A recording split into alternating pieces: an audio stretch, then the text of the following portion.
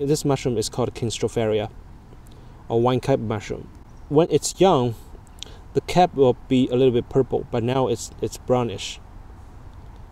And if you do a spore print for the mushroom, you will see a purple spore print.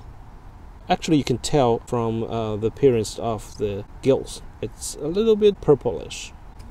But these two are a little bit old. Too old to harvest them. Here's one. It's over here. Another one is here.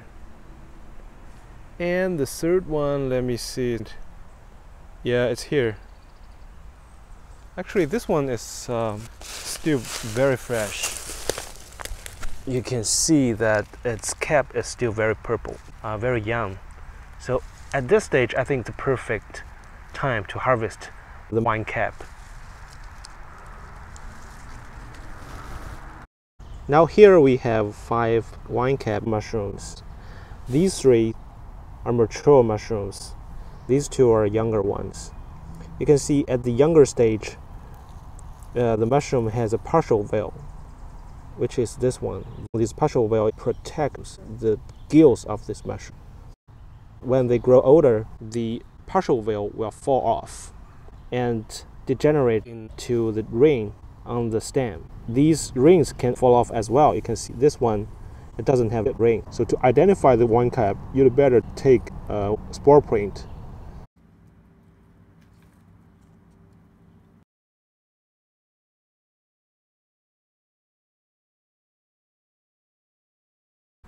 These are pretty old wine cap mushrooms.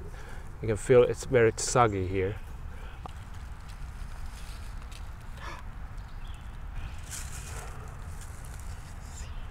There's a party going on here.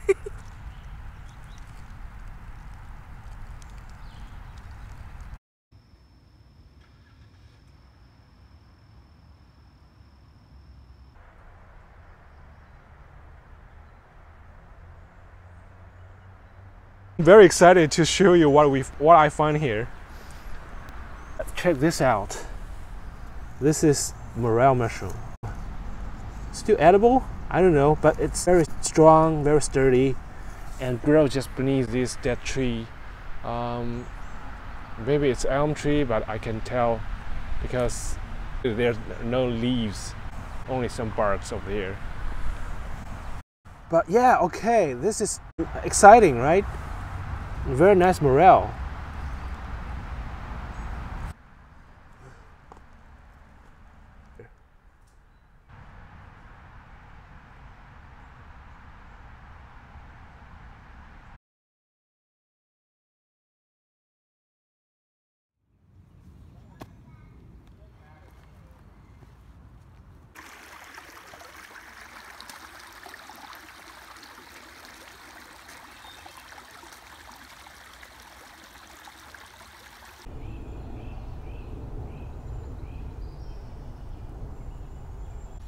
This mushroom is called Dryad saddle, or pheasant's back. It usually appears in spring, around the same time when the morel appears. This mushroom belongs to the Polypore family. It's an edible mushroom, but when it grows like larger than your hand, larger than your palm, it will probably be too old to eat. But I think you still can eat the outer part of the mushroom. That tends to be a little bit tender than the center part. So pheasant back really likes moisture. I usually find this type of mushroom growing on the log near the river, like this one. So this river really provides a lot of moisture for this mushroom to grow. And pheasant back has a very pleasant taste. Some people think it tastes like a watermelon. It does have a very fresh, interesting flavor.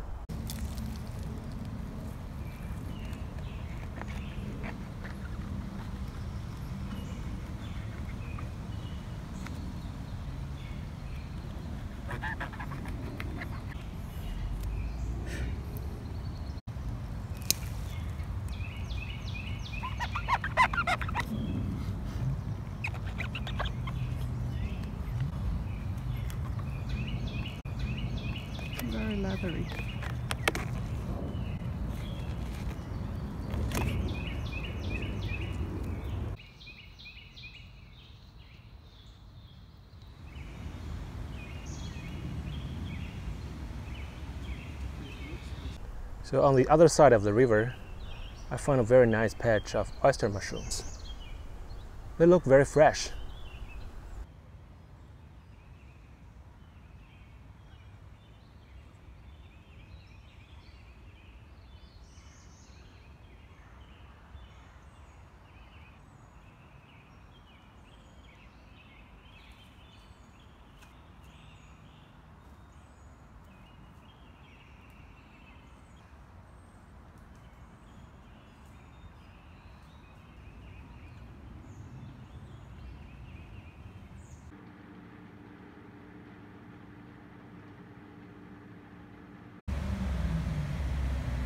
Similar to oyster mushroom, the deer mushroom tends to grow on the rotten wood, like this one, and they usually appear in spring, which is the same season as oyster mushrooms. Usually deer mushrooms only grow singularly, but oyster mushrooms grow in clusters. And another important difference between the deer mushroom and oyster mushroom is that the stem of the deer mushroom always centered on its cap, but for oyster mushroom, it's not very symmetric.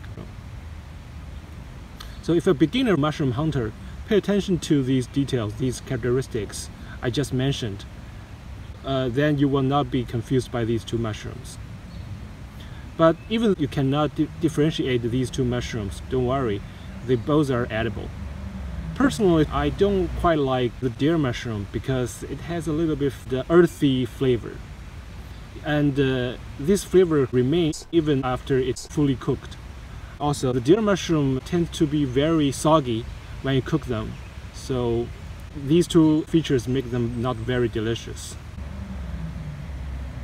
I really don't recommend eating them.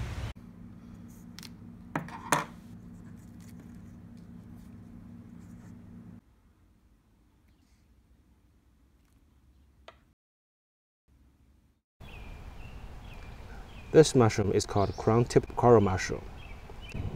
Like the coral mushroom is very easy to identify by its appearance, right? It looks like a coral, right? But this type of mushroom has some unique feature. If you look at it very closely, you can see there is the tip of the mushroom is like a small crown. So that's why it's called crown-tipped mushroom, right? So this type of mushroom is edible. It has a little bit of peppery flavor, but be careful when harvesting coral mushrooms because many mushrooms in this species are poisonous. So here's another patch of crown-tipped coral mushrooms. Notice that these mushrooms only grow or generally grow on rotten wood. So if you see another coral-shaped mushrooms grow on the ground, you need to take extra caution. They might not be the crown-tipped coral mushroom. There might be other types of coral mushrooms, which might be poisonous.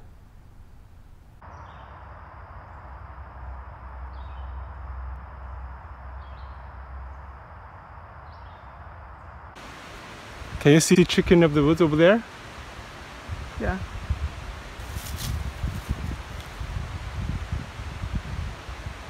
Take a look at this. This is the chicken of those. This is the earliest chicken of those I have ever seen. It's only mid of May. You can see it from distance because of its bright color. And by the way, this is a good example of a mushroom with bright color being not poisonous. So chicken of the woods belong to the Polypore family. Let me show you. It is Polypore because the underneath of the cap has pores instead of gills. It doesn't have gills like oyster mushrooms or button mushrooms. These are purely pores. So most of polypore mushrooms are edible, or not poisonous, sorry. But not all of them are edible. Some may be hard for you to digest, but most of them are not poisonous. Now this one is a little bit dirty. It's hard to clean, so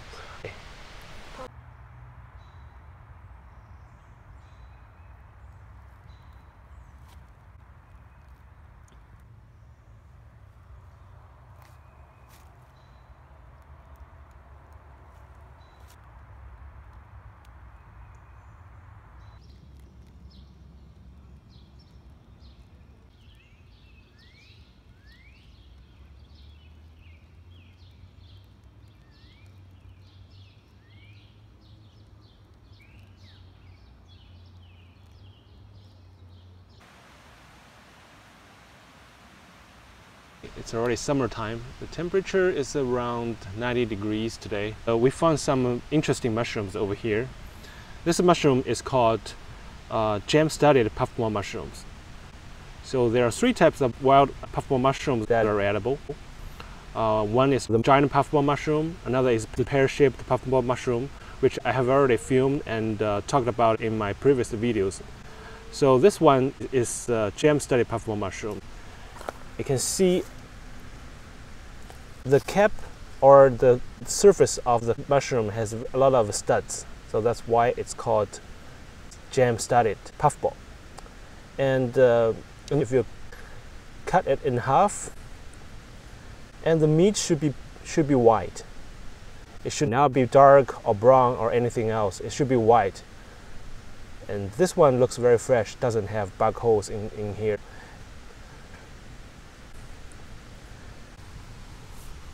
Another difference between the gem-studded puffball and pear-shaped puffball is that you usually find pear-shaped puffballs growing on rotten logs in the summer or fall, while gem-studded puffballs appears in the springtime or late spring, early summer. And they usually grow on the ground of wood chips. I rarely see them growing on the rotten logs. Yeah. And these are fresh, but when these puffballs grow older, if you step on them, they can explode with a lot of spores. That's a interesting way of helping them to spawn. There are so many patches of these mushrooms. Here's one. Here's another one.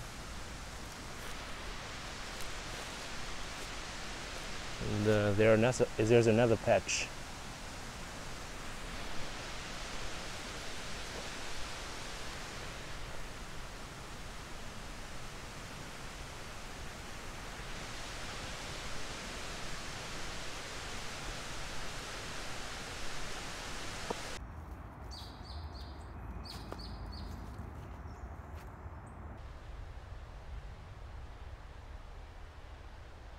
Over there.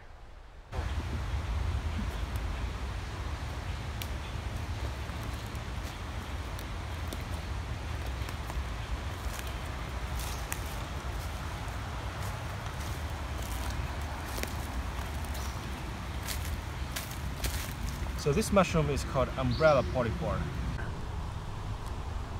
Look how beautiful it is. So actually I encountered this mushroom last year, the same location and the same time. So this year, after 3 days of raining, I figured maybe this mushroom will come out again. Let me pick one and take a sniff of the mushroom.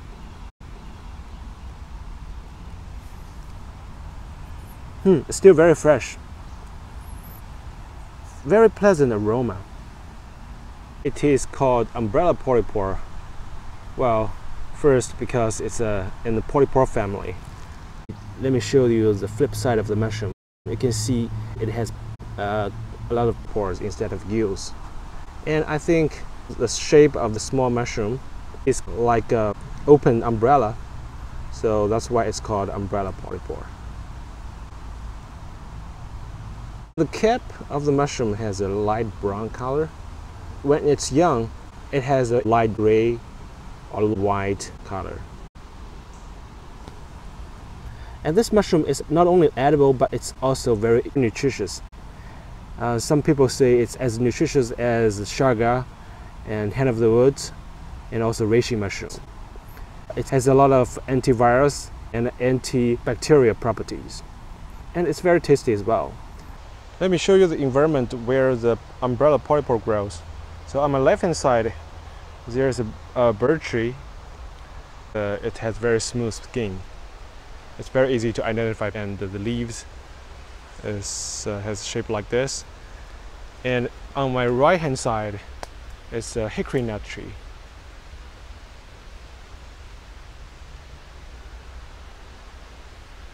So this umbrella polypore grows directly above the ground.